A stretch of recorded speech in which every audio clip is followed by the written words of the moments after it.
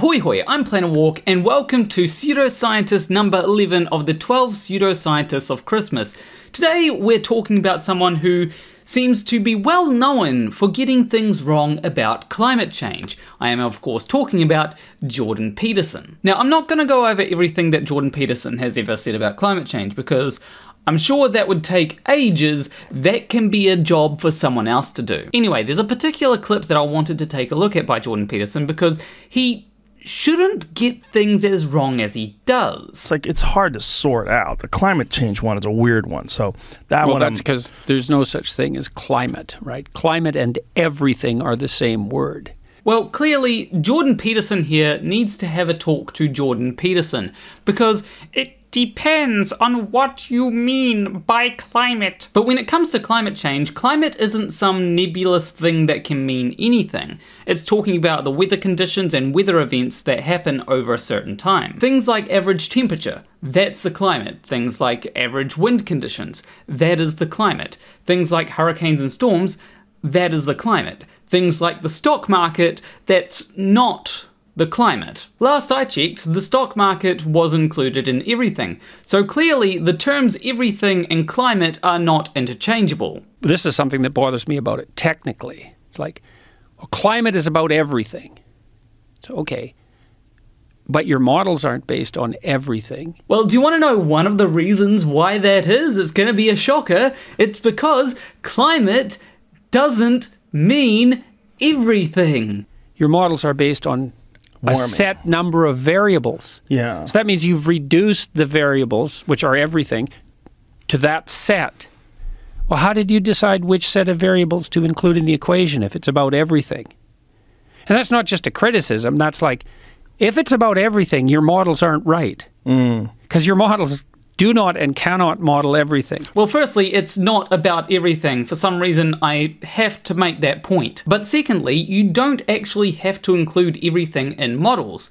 Just the relevant data. From relevant data, you can actually construct pretty good models for not just climate, but a lot of things. An example of this would be a Galton board, where balls fall, and the distribution that they tend to fall in resembles a bell curve. There are a bunch of variables that you could try to use to work out where exactly all the balls are going to fall, but you don't really need all that. The normal distribution that it shows gives a good enough approximation of the results that we would expect to see. The same goes for climate models. You do not need to include every single variable to get a good enough approximation of what the climate should look like. In fact, some variables such as aerosols can be very hard to predict, so you have to use estimates for that kind of variable. But as long as you are working with the relevant data, you should have a pretty good estimate as to what's going to happen. And if you were to try and use everything like Jordan Peterson suggests that you should, then it's really no different than including astrology in your physics calculations because it might have some small effect. You see, the experiment didn't work in Pisces, but I feel like it's more of a Virgo experiment, so we should try it then just to be sure. But we definitely need all the researchers to be Scorpios, otherwise it will definitely fail. What do you mean by everything when you say? Well, that's what people who talk about the climate apocalypse claim in some sense. We have to change everything. It's like, everything, eh? Needing to change everything is not the same thing as the climate being everything. And also, when people say, oh, we need to change everything, they usually don't mean literally changing everything. After all, there are plenty of things that just cannot be changed, like Steven Crowder's mind, for example. Okay, and the same with the word environment. That word doesn't mean It means so much that it actually doesn't mean anything. Okay, I think Jordan Peterson is the only person here who's confused about what words mean. Like if I'm saying something like protect the environment and Jordan Peterson comes up to me and says, well, what do you mean by environment? I would be able to easily point to the things that I am talking about, like ecosystems, waterways, forests, carbon sinks, things like that. Most people have a pretty good idea of what is meant by the environment.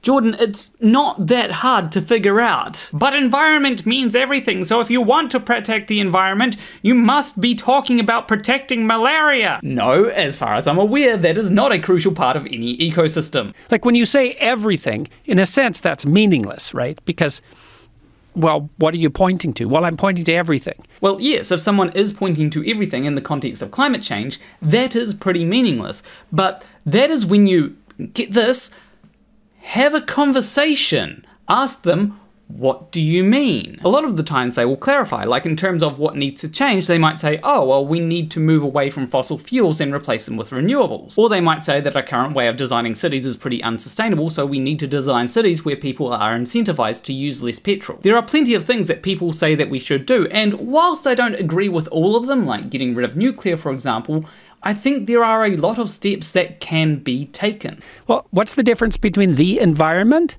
and everything? There's no difference. Well, there is a difference. If I say protect everything, then people might be very confused about what I mean.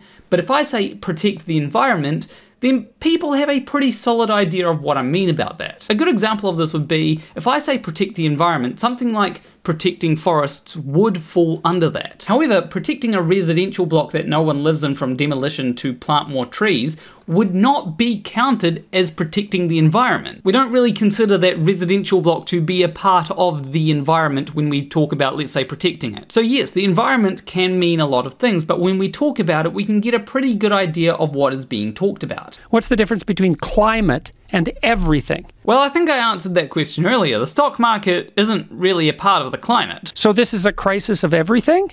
It's like, no, it's not. Or if it is, well, if it really is, then we're done, because we can't fix everything. Well, when people say that it's a crisis of everything, there's one of two things that they could mean. Either everything is affecting it, or it is affecting everything. If they're just talking about the latter, then you don't need to fix everything to solve the problem.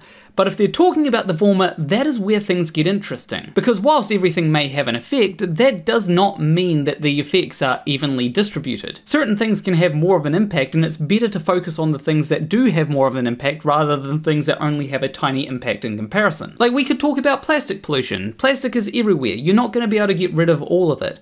But there are things that you can focus on that have a bigger impact. Like, a lot of people talked about plastic straws, and that's why we have paper straws now. But the thing that I get annoyed about is the fact that a lot of the containers that we use the plastic straws in themselves have plastic in them. I think that an entire container of plastic has a bit more impact than a plastic straw. But that aside, if you do fix a lot of the problems that we have with the overuse of plastics, then you can make a difference for the better. It doesn't have to be that we completely remove plastic from everything.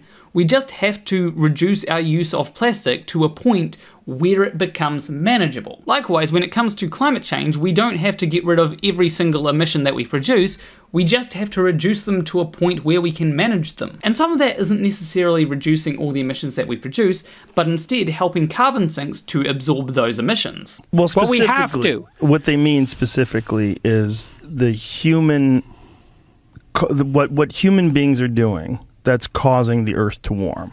Right, so right. But you have to include all these factors in the models to determine that. All these factors. Well, what can you not include? Well, then, by deciding what you don't include, you decide which set of variables are cardinal.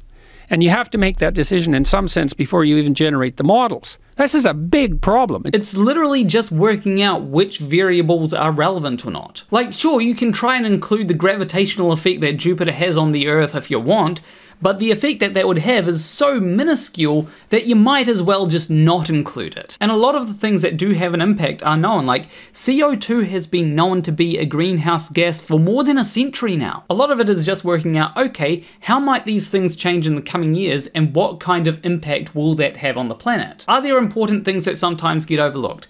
Sure, that does happen, but that's what continued research is about finding. But as it currently stands, the research shows that human emissions are warming the planet. There's another problem that bedevils climate modeling too, which is that as you stretch out the models across time, the errors increase radically. And so maybe you can predict out a week or 3 weeks or a month or a year, but the farther out you predict, the more your model's in error. Does he think that climate models are trying to predict the climate in a week's time? From what I've seen, models tend to be a lot broader than that, like the climate over the course of a year, for example. It's not trying to predict the weather for the weather station. That's a separate issue. As for his point about the models having more errors as time goes on, yes, that is a thing, because there are a lot of different things that can happen in the future that can impact the climate. Like, for example, humans could put more aerosols into the atmosphere, or we could put less aerosols into the atmosphere, and that would change what is going to happen. That could have a knock-on effect as to how much melting of polar ice caps occur, which changes the albedo of the planet, which changes how much warming there is. It's not as simple as just plugging one number in and working out the results. There are multiple factors that can impact stuff, and those impacts that they have can also have knock-on effects themselves. So yes, as time goes on in the models, there's going to be a larger margin of error, because a lot more things can happen as time goes on. That doesn't necessarily mean that the models are incorrect, it just means that there are certain things that the models might not be able to predict in advance. In fact, it's already the case that even if the climate models are right, the error bars are so wide by 100 years out